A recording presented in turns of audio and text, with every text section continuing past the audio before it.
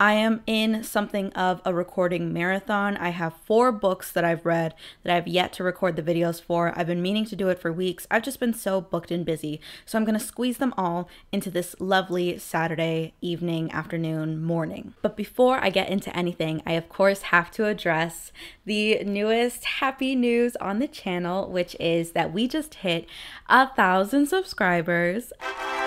Oh my god, that's literally so crazy. I can't believe it. I was actually looking through some of my Instagram highlights that I have. I have one where it's like exciting news, and it's really cute because I had posted at one point. I was like, oh my god, we hit 10 subscribers, and then now I'm at 1,000. I'm a little bit in denial. I'm like, this isn't happening. Like, who am I? What?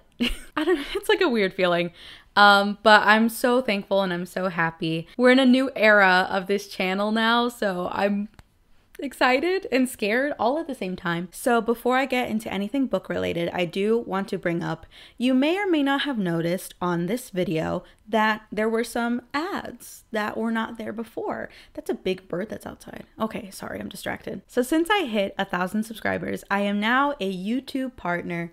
Yay! So that means that I have monetized content now. So I mentioned in my get to know me video, if you watched that, it's right here. If you haven't, you should. But I mentioned that I would never really want to monetize my content because it's not something that I do for a source of income. This is truly a hobby for me, and I'm very grateful and very blessed to not have to do this as a primary source of income. But the reason that I am choosing to monetize my videos now is, and I'll explain why right now. So as I said in that video, and what I've kind of held myself to since the start of all of this, is that anything that I gain from this channel, I want to pour back into the channel, if that makes sense. So to celebrate all these new accomplishments for the first month, so I don't know what day this video will go out, but foreseeably I'm gonna guess for the month of June, any revenue that I'm getting from monetizing my videos will go straight to donations. Right now I'm compiling a list of charities and GoFundMes that I want to donate the money to. So however much money I raise in a month, and or once we hit $100, because transparency, they don't pay out YouTube creators until you hit $100.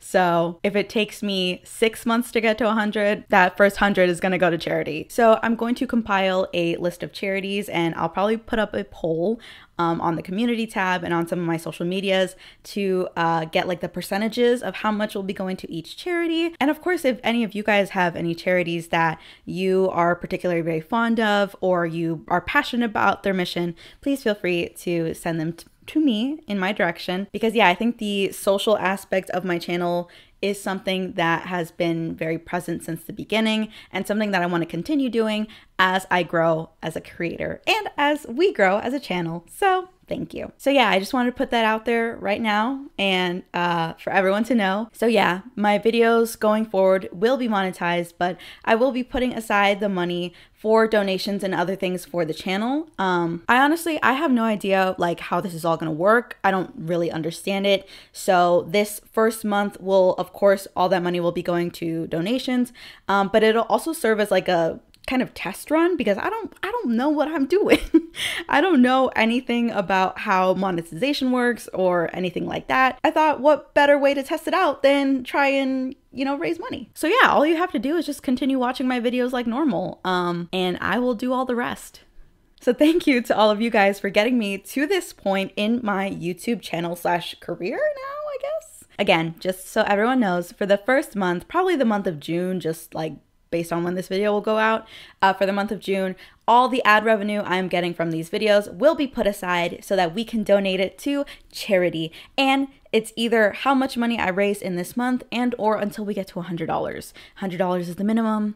We'll see how it plays out. But trust you me, more donations and more interactions with charities will continue to take place on this channel. TLDR, the only thing you need to be concerned about is that now my videos will have ads. Probably not a lot of them. Again, I don't really know how that all works, but yeah, you'll just be getting a few ads now. And by watching those ads, you will be contributing to charity. Anyway, back to the video. Okay, so I have book mail. Now, hold on. What did I say about the pitchforks? Put them away. Don't come at me. Let me explain in the sense that. So the book we're going to be reviewing today, there was actually a pre-order campaign that went along with it. So I pre-ordered the book, and along with the beautiful book that I got, I also was supposed to get some like pre-order gifts with it. And for the longest time, I was like, man, they ran out and I never got my pre-order gift. I was a little sad about it because I had already planned to put it up on this wall with my other poster. She's been so sad by herself. But I was like, whatever. Like, what are you going to do? They ran out. It's fine. I was like, oh, you know, maybe I can commission someone to do some art and I can just like put it up here. It'll be fine. But then, so I was like waiting literally by the mailbox, like being like, oh, maybe it just like got lost in transit or whatever. And then first I got this one and I was like, okay, yeah, slay, perfect. I got my little pre-order gift. But then, and funny enough, and maybe it was a good thing I didn't record the video until now, but later, like sometime last week, I got this package in the mail. And I was like, what the heck? I was really confused. So then I got this in the mail, and this actually I knew what it was because back a while ago, if you follow me on Instagram, you'll see I posted on my story that I had bought these stickers, and essentially when you bought them, it raised money, and it was like essentially a donation to help people in the place where watermelons grow, and they're very delicious, very nutritious, but just to make sure that watermelons continue to grow. So if you're really passionate about watermelons, someone might like buy these stickers, which is why I bought these stickers. So I have a lot of things to open. I'm going to start with this one because this one actually says that it's from Macmillan, which is the publisher that I was supposed to. Oh, it's kind of open. So Macmillan is the publisher that was doing the pre-order campaign for this book. All right, let's see what it is together. Oh, ooh! This is a signed book plate by Judy I for Song of the Six Realms, which I guess I was trying to hide it until after I opened all this. But yeah, the book we're reviewing today is Song of the Six Realms. I also matched my little eye jewels to like the color theme because it's like purple. I think my book is already signed. You know what? Might as well do a little like book tour. Here it is. I ordered this from the UK as opposed to ordering it from the US because of this special little edition. Do you see this? Look how beautiful this is. Like, do you see that? Like, it's just so majestic, so magical. Now for the big one. This is the one I was really excited about. Okay, it does have a little tab here, so I'm just gonna pull that. Oh, I guess my left hand is stronger than my right. Okay. Okay, yeah. Here it is. Okay, ready? Oh my God, look at that. Look. I know it's kind of like bright and shiny in here, but do you see? Oh my God, even like the gold parts of it. This is so pretty. Lovely. Art prints by Carissa Susilo.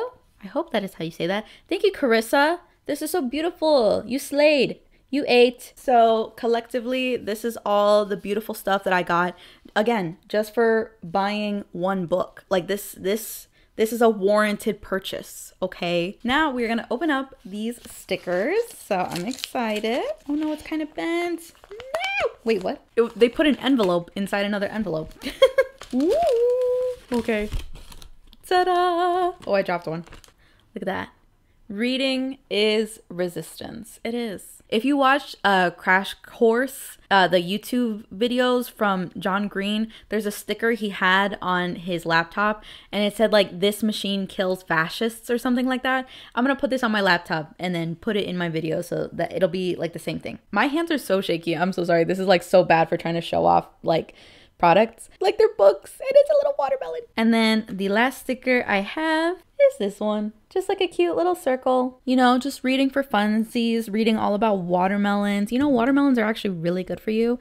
And in this beautiful season of almost summer, it's really important that we talk about watermelons because watermelons are the perfect thing to consume in summer. So that was all the stuff I got. So now we get into the actual book session of this video where we talk about Song of the Six Realms by Judy I. This is her most recent publication. It came out, I think, April 26th. Also, as a side note, the voice actress that does the audiobooks for Judy I.'s books, oh my God, she's so good. Like, I don't know what it is. She's so enchanting. I love her voice. I like listened to the audiobook for A Magic Steeped in Poison and this one.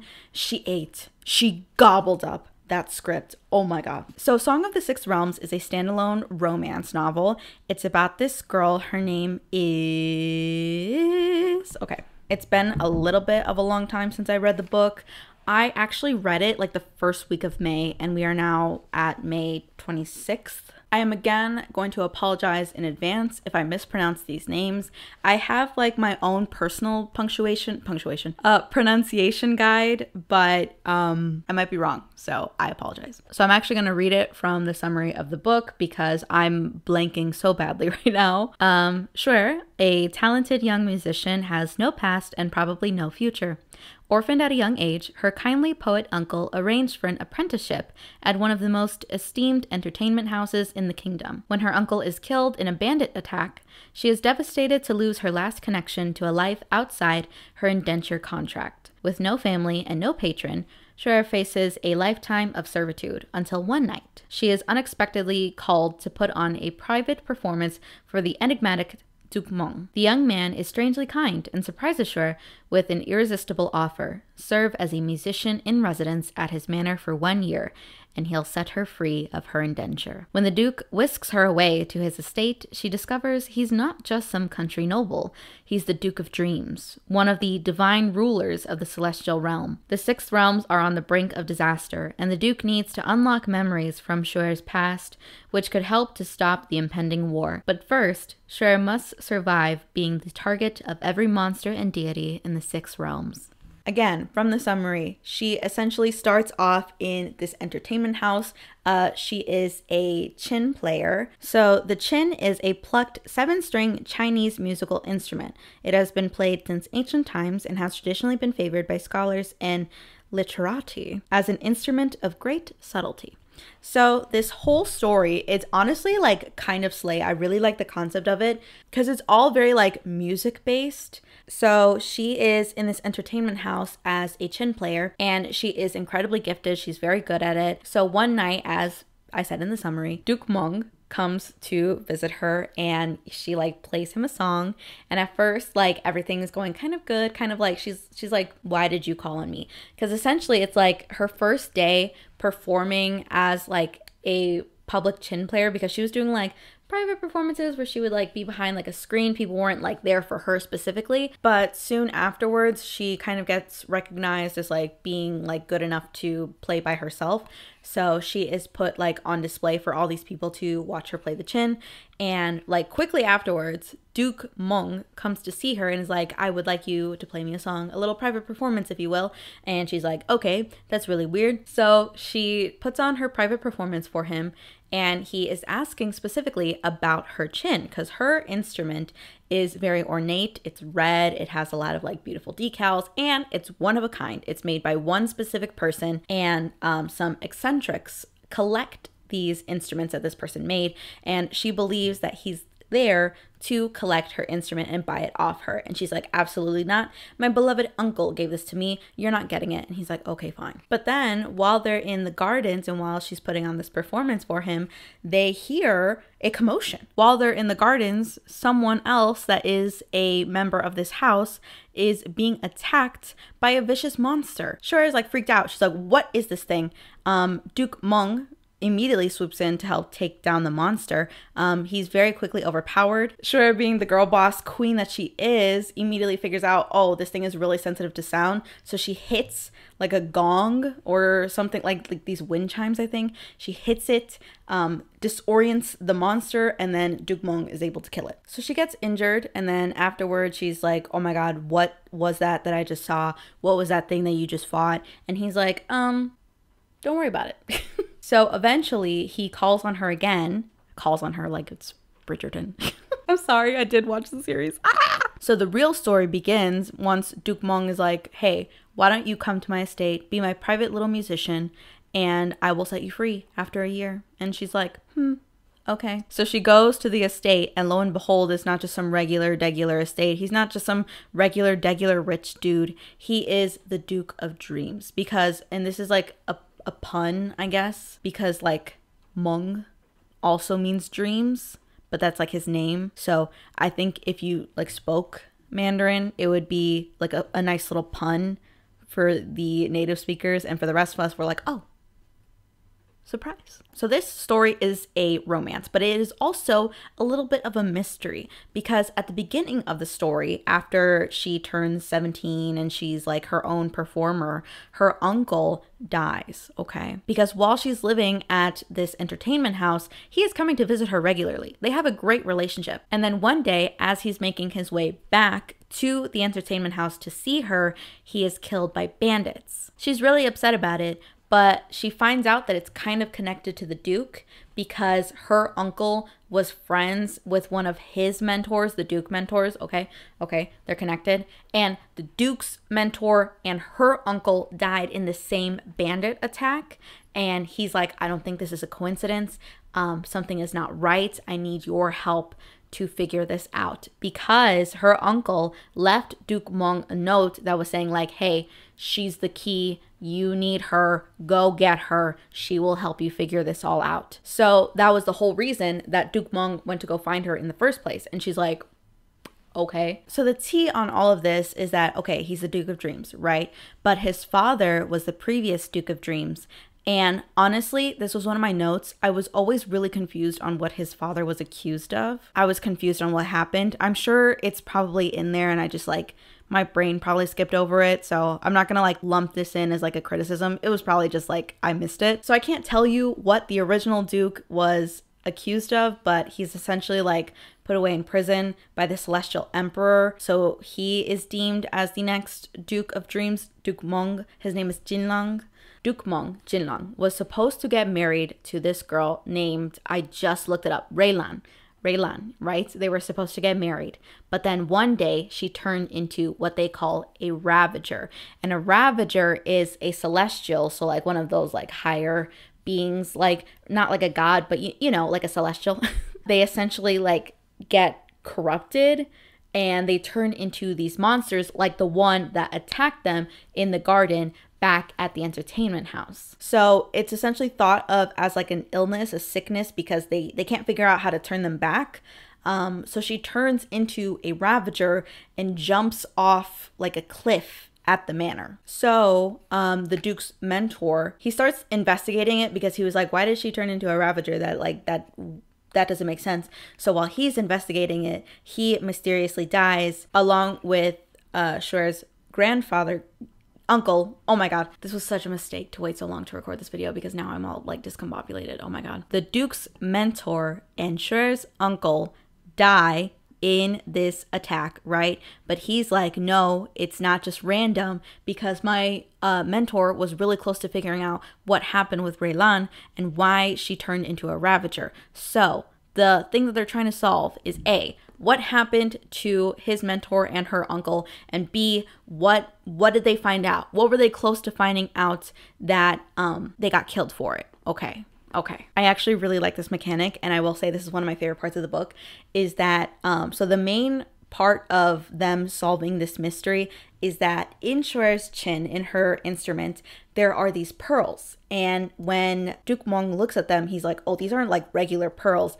These are like memory pearls, which is essentially when a celestial feels like a strong emotion, they're able to cry out these little pearls that will hold their memories. Like, imagine this. And like I just like cried it out, boop, and then you just saw the memory of me recording this video. So there's 3 of them in her chin and they're like locked in there and they can't get them out to view the memories without a certain key. Her chin is essentially like a Rubik's Cube of clues that'll help them solve this mystery. And the way that they unlocked these pearls is by her playing specific songs. So I'm gonna say, like, right now, if you are a musical nerd, if you enjoy things of the music variety, this book is for you. I'm not even a music nerd like that much. Like, my music tastes are... Okay, good, you can't see my K-pop albums. Just the mechanic of like her having to figure out these songs, and it's even like layered on top of that because some of these songs are very difficult to play. So the first song she figures out because it's like it's written on her chin but not in like a super explicit way. So she plays that one and then it unlocks the first one, and then the secret to the second one is in the memory of the first one, and she has to essentially figure it out based on the tune. She has to Shazam it in her mind to try and figure out what the next song to play is. Simultaneously, while they're trying to figure out this mystery, they are falling in love. The romance part of this is like a slow burn. Imagine like a crock pot recipe that takes like 24 hours to like for you to actually be able to eat the actual meal. That's what this book is. It is like slow burn to the max. It's really, really cute. And especially like if you're into like a romance where it's like the almost the polar opposite of like spicy, this is for you. Because like sometimes I feel that like romance that is whatever advertised to like a certain demographic of people is always like super like rough and just like really explicit, but this is all very like acts of service kind of like romance, being able to read your partner kind of romance. Like it's really cute. For example, there's a part like at the beginning, so when they first have their interaction in the garden, she's playing for him, they set out like this amazing like 50-course meal and he's like not really eating a lot of it, and she notices that and she's like, huh, that's weird. And then when they're traveling together, she notices again that he's not really eating the meals, and then she like immediately clocks it and she's like, oh, you're vegetarian. And he's like, yeah, I am. She's like, Pookie, why didn't you just say that? And then she orders all vegetarian meals and then turns vegetarian on his behalf. Like even when she's at the estate, he's like, we can get meat for you. Like it's fine. And she's like, no. Ew. Disrespectful. Of course I will turn vegetarian for you, Pookie. Don't even ask twice. And in general, like Jin Lang as a character, bruh, I was crying. I was gagging. I wanted to punch myself in the face. I said this about Maxon, and I've said this about like a few other like male love interests where it's like doting boyfriend. He is doting boyfriend. Like literally his dialogue is like, oh my god, we have to find out the mystery of what happened to our respective mentor / uncle. And the other half of his dialogue is, hey, are you okay? How much is the entire world and can I buy it for you? Type of dialogue. He's just so, oh my god. Okay, so she also makes friends with the Duke's sister. Her name is Ling Wei, and his like brother-in-law, because Ling Wei and this dude are betrothed to get married to each other. His name is Chin Win. So as you progress through the story, you find out a lot about like the outside lore. Well, rather, she finds out a lot about the outside lore. There's a lot of like interludes where they kind of explain a little bit more of like the lore, the world building of the Six Realms. In a narrative sense, Shuer is constantly reaffirming what we are supposed to know as the reader about this realm and the Six Realms in general and how like everything works. And as we learn more information, she will build up on it and like kind of put those pieces together. Almost like when you watch a TV show and they have the like previously on, that's how Shuer kind of delivers a lot of this world building. I'm sure for people that are already familiar with these myths, it might seem a bit like repetitive. For someone who is not, and for someone who is forgetful and was constantly being like, why is the Duke Mong not real? And why isn't he in love with me? I was getting a little bit distracted, let's just say. So to have that like be constantly reiterated and like having those pieces like kind of like connected constantly was really helpful. It was really helpful for me to like keep everything on track, especially because this is like very lore heavy. Also, simultaneously going on throughout the story, she has this like maid named Denro. So Denro is like low-key being super mean to her and is like, you are nothing like my previous lady, and that is Raylan.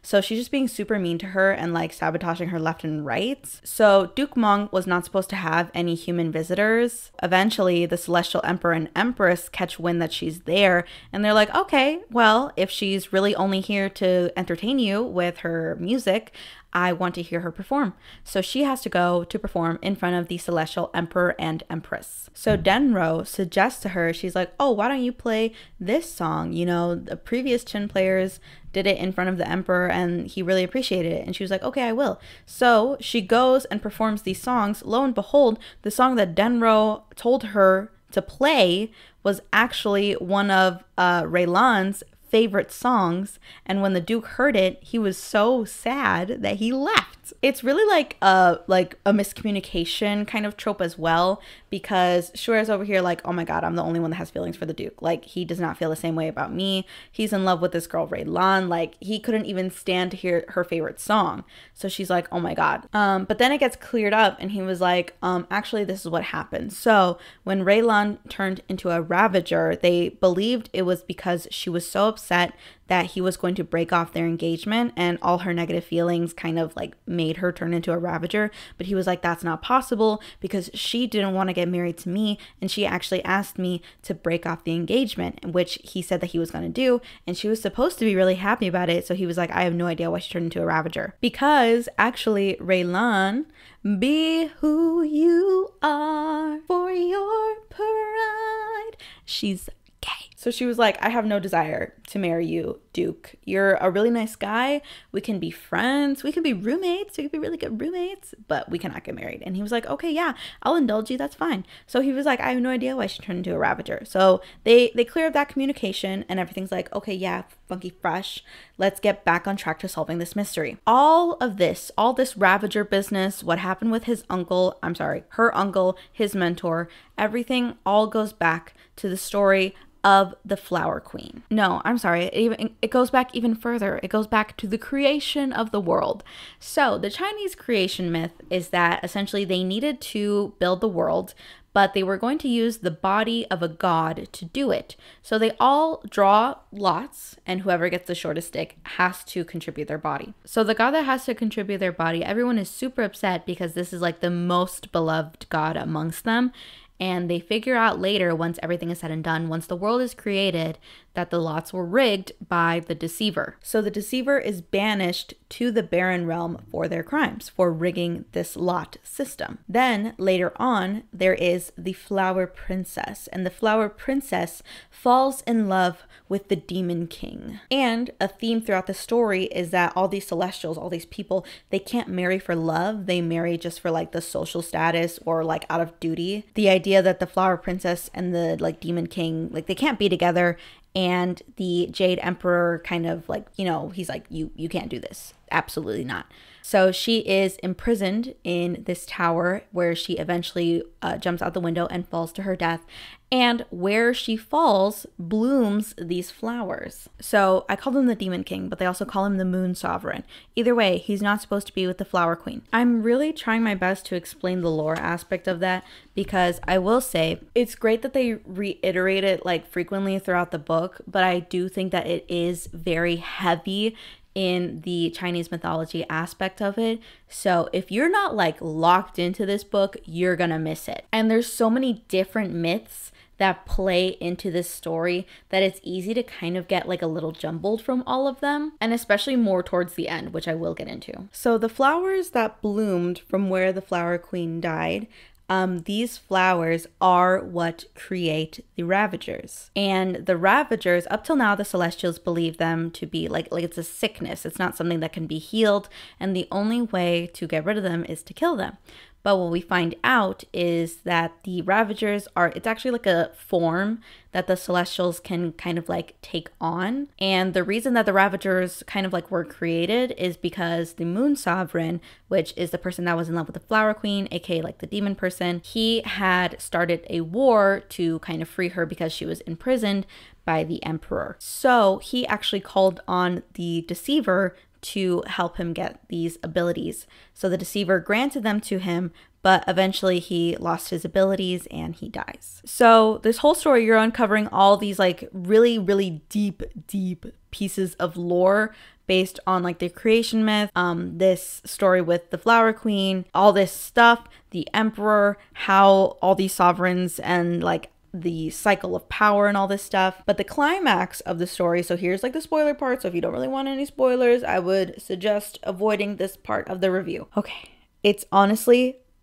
a little confusing. So Jinlang's mom, she does not like Shuer very much. She's like, you're just a regular person. Why are you here? Blah, blah, blah, blah, blah. Like, she hates this girl.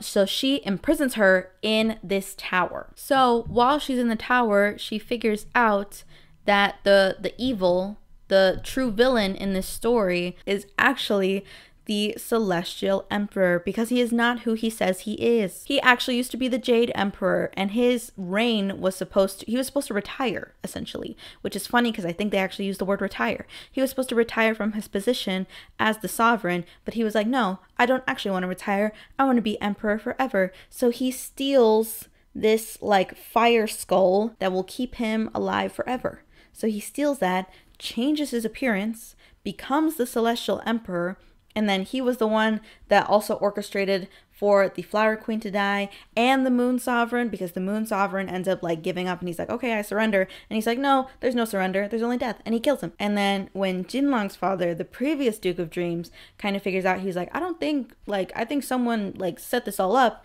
That is the real reason he got arrested, because he was getting too close to the truth. And then Jinlong's mentor also got too close to the truth, and he did that with Shuer's uncle, and that's why this whole thing happened. So the end of the story is essentially her exposing with Jinlong and Chenwen and Lingwei all this stuff that the emperor was trying to hide, and they're exposing it to the entire celestial kingdom. And they're like, oh, the Ravagers, they were always able to be like cured. It's essentially them going into like a different state, but they're still like their regular selves. But the emperor knew that, but he spread the rhetoric that they were like diseased and like this was something bad and they had to kill them, and that was the only way to get rid of it, which was not true. So the end of the story is this massive battle with everyone. Jinlong encapsulates the manor in the oh my god, this is really lore heavy and it's so hard to explain. The reason he's called the Duke of Dreams is essentially he's the Sandman. He can control dreams and help like make these dream landscapes, I guess. Anyway, he encapsulates the manor, and they're like, okay, the only way to get rid of the Celestial Emperor is to like blow him up. Also at this point, I forgot to explain, Shuer also becomes a Celestial. While she's in the tower, the Deceiver is like the spirit that occupies the tower, and it's essentially like a tower of torture, if you will. So she's in this tower, and the Deceiver is like, oh, I'm gonna help you if you help me. And she's like, okay. So she becomes a Celestial, and then she also learns how to use the dreaming. I don't know. So they're like all fighting. Everything's cool. Her celestial powers are tied to her chin, which is also very cool.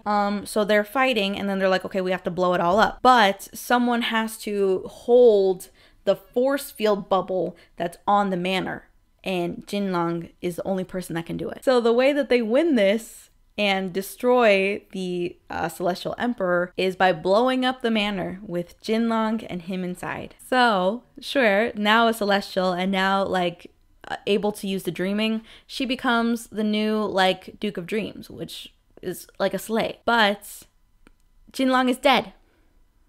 He's dead.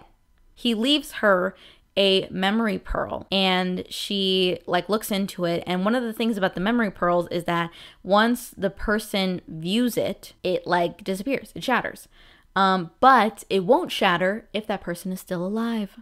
And she looks at the memory jewel and it hasn't disappeared, so he's still alive. So the end of the story is her essentially being like, oh, he's still alive somewhere, I'm looking for him, I'm gonna get back to him, we're gonna get back together. As I have mentioned, the lore and the mythology is very, very present in this book. It is a little confusing just because it's so many different myths all contributing to the same story. So it's like if you don't understand how one of these plays a part in it, you're not going to understand how all of them play a part in it. And if you're not locked in, you're going to skip it. You're going to miss it. You need to be locked in, which is not to say that it's like unreadable or it's not good. I think it's very good, and I think it's like super interesting to hear about all these myths. It is just a little bit hard to keep track of all of them just because it's like, again, from my perspective, I'm very new to Chinese mythology. I'm not well versed in it, as well as like your average reader might be well versed in Greek mythology or Roman mythology. There are things that are very like kind of like household names, for a lack of a better term, like Achilles, Perseus, Hercules, things like that, like you know their stories kind of. So if you hear them referenced in passing, you have like a general grasp, where a lot of these things I actually had no idea about. They mentioned briefly in this book some of the myths that were talked about in Daughter of the Moon Goddess. So I was a little bit more like, oh, okay, like I kind of understand what you're talking about now. But yeah, if you're going into this like absolutely knowing nothing about Chinese mythology, just like pay attention. For me, it was really helpful to like, I was drawing like diagrams, writing down like people's names. But I think like in general, it's not like super necessary for you to do that. You can still enjoy it as just like a regular reader, especially because the romance, girl, it's so good. It's so good. It's definitely a slow burn. I just hate, selfishly, I hate that we get so little time with them once they both realize they have feelings for each other. I hate it. I hate it so much. It's just like, the payoff is so, like, it's not enough. At the beginning of the story, she's like, I don't like you because you're trying to bite my chin. And he's like, no, I'm not. I'm sorry. My bad. And then they kind of get like a mutual understanding, mutual respect, because they both have lost in their lives. And they're like, okay, yeah, we have mutual goals. Let's work together. And then she's like, actually, you're a super nice guy. So doting and actually easy on the eyes. What can I say? So she's like, I actually really like you, but you like this other girl, Raylan, and I would never be able to replace her, nor would I want to, you know? You've lost the love of your life and I'm so sorry. But then he's like, no, I didn't love her. She didn't even love me. We were friends. We were roommates, girl. And then it's like awful because they're literally in love for 2 days. And the next day after their initial encounter, she was like, ugh, it was probably a one-time thing. We were just caught up in the moment, right? And he literally sees her in the garden, walks up to her and kisses her. And he's like, okay, good to know that wasn't just in my dreams. And I'm like, ugh. This actually is my standard. Thank you. If you are not the Duke of Dreams, if you are not Max and Shreve, if you are not, who else am I thinking of? I'm just kidding. But actually, I could rip out my eyeballs. It's not fair. So my general conclusions for this story, I'm very confused on the dreaming aspect. They describe it as like, yeah, like he can control dreams. So the way that the story ends, she has to take over the dreaming and she has to like rebuild it, and the entire 6 realms is kind of like foundationally built upon this dreaming. So I think I would have liked a better it's very like whimsical, and I'm like, yeah, cool, I get it, dreaming, it's inherently very whimsical. I need you to like explain this to me like I was 5. Please. I'm also a little bit confused about why they had to blow it all up. Like they literally had to destroy the dreaming. So I was a little bit confused on that aspect of it, about like why did the ending have to happen that way? Why can't they be happy? Why did he have to die? Oh my god. And I felt as though the general plot and the buildup got really intense, I think really late in the story, where, I mean, the journey to the manor and her like figuring out that like, oh, we're actually in the celestial realm happens like for a big chunk of the beginning. So for a lot of it, she doesn't even really know that she's in the celestial realm. She doesn't know about this magical aspect of it. And that happens for like a pretty big chunk, which is great for the slow burn aspect of it. But like for the actual like story, the lore, the myth, it was a little bit hard to follow because like you're like a slow buildup, and then all of a sudden it like shoots up and you're like, whoa, what happened? This is a lot to take in all at once, especially because the villain of the story, which is the Celestial Emperor, he gets introduced so late in the story. Like you meet him in passing when she's performing for them, but that scene and that interaction mainly focuses on the Celestial Empress and not the Emperor. He's very much like a side character, and then all of a sudden he's our main antagonist. So I would have liked for his introduction to happen a little bit earlier on in the story, just so that it was someone that you had in the back of your mind. It's like you've never met this character and all of a sudden they're the villain of the story. It's like, but why? Like you can understand, okay, yeah, he wanted to stay in power forever, but I would have liked if we had known him a little bit earlier on in the story and we had those like inclinations, those like little clues in the back of the narrative as we built up to this revelation in the story. And yeah, as I said previously, I would have really liked if we had a little bit more of that payoff from the slow burn. Their brief moment of happiness is very short-lived, which is fine. I get it. It's like it's supposed to be like that, but selfishly, I want them to be happy for a little bit longer. Is that too much to ask? I mean, even in this art print, if you look at her like description of like what she kind of wanted to be portrayed here, is like that longing that they equally have for each other, not knowing if their feelings are reciprocated, and like the like duality of it all. Overall, like it was a really cute read. I definitely love the romance aspect of it. The mystery slash like, you know, lore part of it, I was a little bit confused. It left me with some questions, to say the least, which I think is just like a reflection of like maybe I just need to learn a little bit more about Chinese mythology so I can have a better grasp of that. So I'm definitely going to extend that courtesy. And overall, I really love her style of writing, where it's just inherently very whimsical, and like the descriptions of these myths, their interactions as characters, like everything is just so beautifully written. So I am going to give this an overall score of a 4 out of 5. Now, normally I don't like scoring this way. I've explained it before, whereas like my mentality is that if you take like personality tests, for example, it's better for you to answer either like yes or like absolutely yes or absolutely no versus those like in the middle kind of answers, because it gives you a better and more accurate result versus if you answer in the middle, because those like maybes, like being like in that middle spectrum doesn't really give you a accurate or like a well-rounded answer that you're looking for when you kind of take those tests. And it's the same with reviews. If you score more in that middle range, the average overall total rating is skewed to stay in that middle area versus if you do like 1 star or 5 stars. I do 3 stars occasionally if I'm like really in the middle. If I really can't say like, yes, this was great or yes, this was awful. I very rarely give 1 stars. I think I've only done it like once. Again, that like middle range is truly like if you're absolutely stumped and you can't like sway one way or the other. But overall, and this is just my mentality, if anyone scores that way, that's fine. But my mentality and what I think of when going into giving ratings and reviews is that I want to be as like accurate as possible. So I can go into like my in-depth analysis why I gave it the score that I did in the written section. But for the overall stars, I'm gonna do either 1 or 5. I'm gonna do 1, 5, or 3 if I'm absolutely stumped. I really don't like doing like 4s or 2s.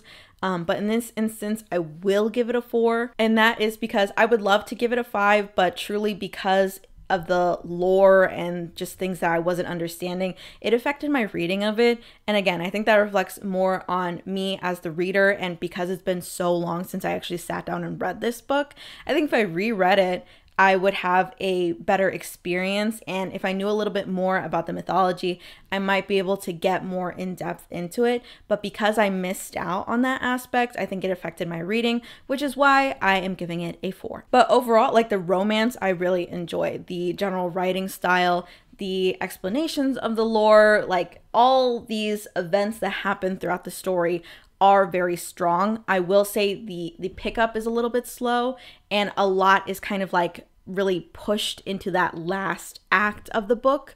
So it's a little bit hard to get into it because that last part just has so much going on. So with that being said, that was Song of the Six Realms by Judy I. Let me know, have you read this book? What are your thoughts? I'm definitely loving this little art print. I am going to post it on my little wall. I'm glad I finally got around to filming this. It's truly been too long, and I shouldn't have waited this long. I'm so sorry. Be sure to follow Judy I. on Instagram. Send some love to the cover artist, which I believe is also Sija Hong. Sija Hong Art, at the very least, is their username handle, if I'm not mistaken. Carissa Susillo, the person that made this art print. Very beautiful. Again, I keep showing this off, but I'm gagging. I love it. Be sure to follow me on all my social media at Listen to Kristen on Instagram, TikTok, and that's it. I don't have any other social media. I actually also have a Goodreads, which, I mean, you don't really have to follow me, but you could, I guess, if you want to. Anyway, yeah. So that's it. All right, I need to get a refill on my water, and then we're gonna jump into the next video. So I'll see you in like 5 minutes. Isn't that crazy?